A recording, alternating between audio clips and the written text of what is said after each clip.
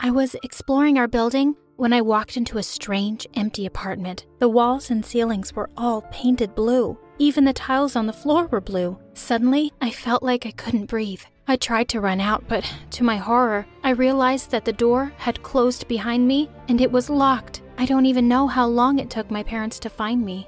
Hi, I'm Piper, and since that day, I've had cyanophobia. Did you know that it's a fear of the color blue? And people who have it can't look at anything blue without freaking out. I don't even own a pair of blue jeans. If I look at the sky without my tinted glasses, I feel like I'm having a heart attack. So imagine how I felt when I got stuck in the middle of the ocean when I agreed to go with my best friend Tori to her private island. That was the worst day ever. Before I start my story, please subscribe to My Story Animated for the craziest stories ever. Are you sure you can't fix the engine, Conan? What kind of genius are you anyway? Stupid? We were a few miles away from the island, and the yacht's engine had suddenly died. Miss, I told you he can't fix it. We'll have to call some mechanics. Right now, I'll arrange the rowboat for you all to get to the mainland. My stomach churned. It was bad enough being in a yacht. I didn't want to be out there on the open water in a tiny boat. Don't worry, Piper. Just keep your glasses on and I'll hold your hand all the way. Tori was the best. Your glasses are so dorky. They match you pretty well. Ace held out his hand to help me off the boat, and I felt my legs turn to jello. He turned to Tori next. What a gentleman. Thank you, babe. She pulled him in for a long, steamy kiss. I turned away, only to see Lucy looking crushed. As soon as we got inside the house and I took my glasses off, Ace suddenly jumped in front of me, grinning. Hey, Piper, guess the color of my shirt under this jacket. I swear to God, Ace, don't. I looked away when he suddenly unzipped his jacket and laughed his head off. As soon as we'd settled into our rooms, everyone got on their bathing suits and headed straight for the pool, except for me, of course, and Conan, who probably didn't know how to have fun. Tori and Ace were chasing each other around the pool.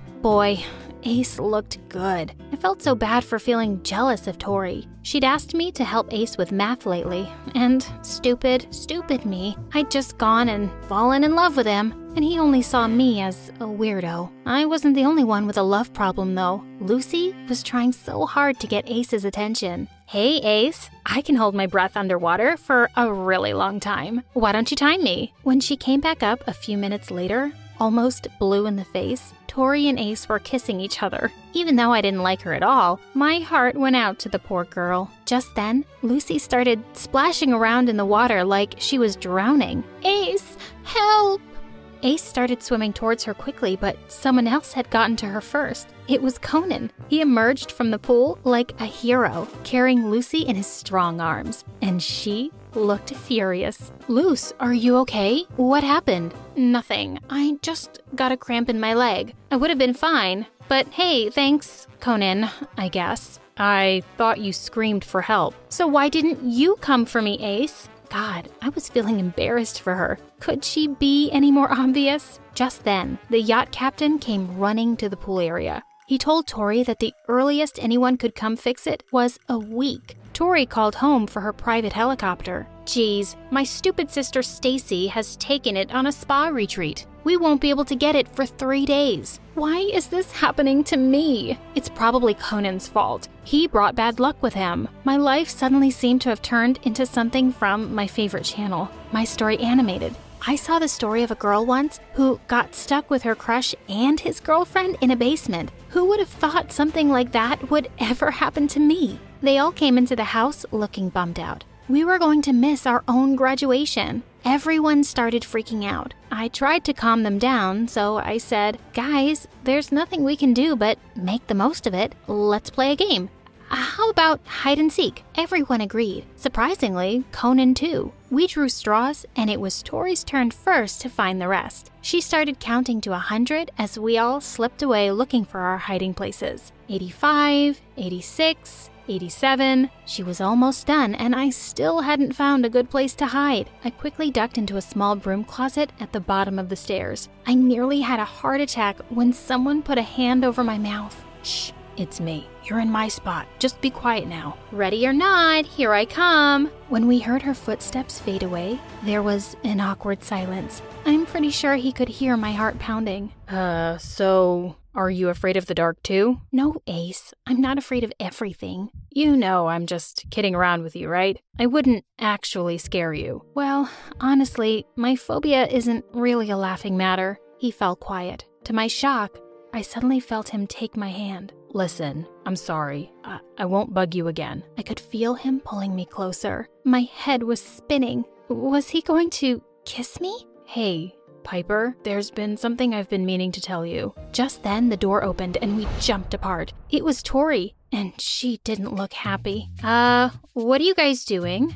Nothing, Tori.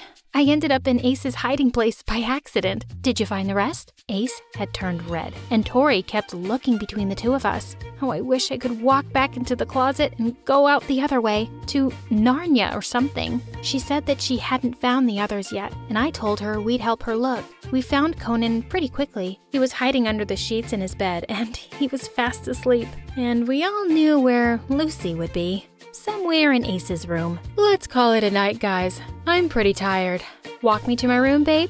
Ace followed her, but he turned back to look at me for just a second. As I headed to my room, I couldn't stop thinking about that moment in the closet. What had he wanted to tell me? The next morning, as I was about to head down for breakfast, I heard Ace's voice from his room. Hey guys, has anyone seen my jacket? I can't find it anywhere. Just then, Lucy came out of her room, and boy did she look pissed. I can't find any of my lipsticks. I'm going to look like a freaking ghoul without them. Who took them? Tori and I decided to check our stuff too. She found out that someone had taken all her credit cards. To my horror, when I went through my things, I couldn't find my bottle of anti-anxiety pills anywhere. Who would want a bottle of crazy pills? Hey, don't be mean. Who'd want a bunch of lipsticks? Guys, there's no one here other than us. Who's doing this? We all exchanged glances when we remembered Conan.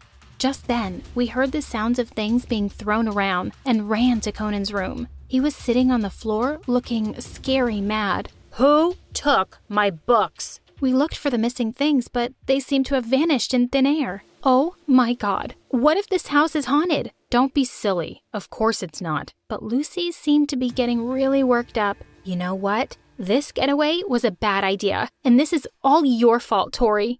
Suddenly, the always nice Tori seemed to lose her patience. Who forced you, Lucy? We all know why you're really here. I didn't even want you to come. Oh, of course you didn't. You just wanted Ace to yourself, right? Duh! He's my freaking boyfriend. Whatever, Tori. I jumped between them and tried to push them apart before they ripped each other's hair out. Get off me, freak. That's enough. In case everyone has forgotten, it's my birthday today. That's why we're here. Ace gave her a quick hug and wished her a happy birthday. Guys, let's not ruin Tori's birthday, okay? Yeah, let's cut the cake. You'd think we were at a funeral. Everyone looked miserable, but Tori blew out the candles in delight and cut the cake. She picked up a slice and turned to Ace. First one for my babe. Lucy glared at the two of them, grabbed the knife, and took a big piece. Well, here you go, babe. And she shoved the piece in the mouth of a completely unsuspecting Conan. Weirdly enough, he looked really pleased. I'll just cut myself a piece. Nobody seemed to want to hang out, so we all went to our rooms. I was reading a book when Tori came in, carrying Ace's jacket. She said she'd sneaked into Lucy's room to search around while she wasn't there, and she'd found it under her pillow. She told me to come with her. We had to tell Ace. Reluctantly, I followed her to Ace's room. We got the shock of our lives when we found Lucy in his bed. Tori grabbed Lucy by the feet and dragged her out. Are you insane? First you steal all our things, now you're trying to steal my boyfriend? I didn't steal anything, and I don't think your boyfriend likes you all that much. I found the jacket in your room, and Ace loves me. I guess the ghost in this house put it there because I didn't. And why were you in my room? Why are you in Ace's bed? What are you all doing here? Ace had just stepped out of the shower, and for a couple of seconds, all three of us forgot the fight. Damn, he looked hot. Then, Tori started screaming again about how Lucy had stolen their stuff and they'd found her in his bed. And she said you didn't love me. Tell her she's crazy. Ace looked strangely nervous. Of course I do, babe. Can we just stop this and go to bed? Just then, Conan walked in. He stood staring at us for a few seconds. Then, before we knew it, he seemed to have flown over to the other end of the room, straight at Ace. Hey, what the hell? Get off me, you ape. Isn't one girl enough for you? Do you always have to take them all? Why don't you take them all and get out of my room? I'm so sick of everyone. Tori looked furious and stormed out of the room. Lucy followed her in a huff, and I quickly slipped out too. I couldn't wait to go back home. I'd had enough of all this drama. I woke up the next morning to my worst nightmare. Everything in my room was blue. I screamed and dove under the bed. No, this couldn't be happening. I could feel my chest getting tighter and everything closing in on me. It felt like I was 8 again, stuck in that apartment. Suddenly, I felt a hand reach out to me. Piper, are you okay? Let's go, and keep your eyes closed. While I sat on the bed with my eyes shut tight, I could hear Ace going around the room. When he told me I could open them, I saw all the blue sheets were gone. I couldn't stop crying. I need my inhaler. I pointed to the drawer, but when he opened it, it wasn't there. Ace quickly took a brown paper bag and told me to breathe in and out of it. He held me close while I calmed down. Oh my God. Ace, why'd you have to be so nice? Just then, Tori walked in, but before she could say anything, Ace explained that he'd heard my scream and came to see what had happened. Tori looked horrified. I can't believe someone would do that. It's that Lucy, of course. She's always making fun of you. Where is she, by the way? We looked around for Lucy, but she wasn't anywhere in the house. We peeped in Conan's room, and he wasn't there either. When we went downstairs, I suddenly noticed something out of the window. Tori? Where's your yacht? We all ran out to where it had been docked, and it was nowhere in sight. Suddenly, Ace spotted a note stuck to a tree. Thanks for bringing your genius brother along. He finally managed to fix the engine. I hate all of you, including you, Ace. I hate you for not loving me back. I hope you all rot on that stupid haunted island. Hate, Lucy. Tori was about to blow a fuse. She called home and could hardly explain what had happened because of the weak signal. She threw her phone on the ground in frustration. I'd never seen her so mad. I guess we'll get home tomorrow, Tori. It's okay. Tori tried to calm down and forced a smile. Yes, you're right. We get another day on the island without those 2 losers. It'll be fun. Tori said her parents had a few boats and jet skis in the shed, so we could have some fun on the water. I was still feeling really shaken about what had happened that morning, so I told her I'd sit it out on the beach. You should join us, Piper. We'll go on the rowboat. Just keep your glasses on and just hold on to me all the way, okay? Promise, you'll be fine. How could I say no to him? Tori also encouraged me, so I decided to go with them. Just as Ace was about to push the boat out into the water, Tori said, "Hey babe, can you run back to the house and get my sunscreen? I forgot to put it on and I'll get burnt." Ace ran off to the house and suddenly, Tori snatched the glasses off my face. What are you doing? My boyfriend is in love with you, Piper. And don't even act as if you don't know that. I asked you to help him study, and look what you did. I don't know what you're talking about. Please, give me my glasses back. He has been planning to break up with me after my birthday. I hoped he'd see on this getaway what a freak you are. I stole everyone's stuff. Messing around with everybody, especially that idiot Lucy, was just an added bonus. And I made your room blue. I stared at her, horrified, as she jumped off the boat and pushed it into the water. It's really you I want to punish, Piper. You stole my boyfriend. And with that, she walked away with the oars while the boat was carried farther away by the waves. I was going to die.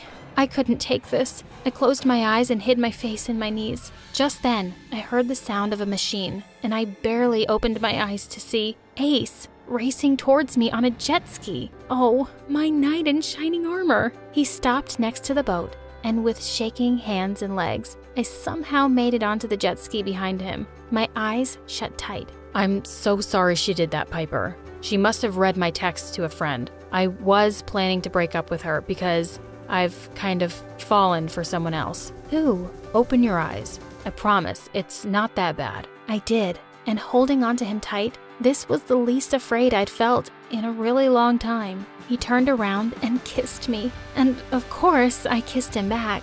I couldn't believe the crazy events of the past few days had led me to Ace. Of course, we're no longer friends with Tori and Lucy. I've enrolled in therapy for my phobia, and I have a long way to go, but I'm slowly making progress. I got a delivery on my doorstep today. I chose roses because they're not blue. That would be my life without you. Jeez, he's so lame.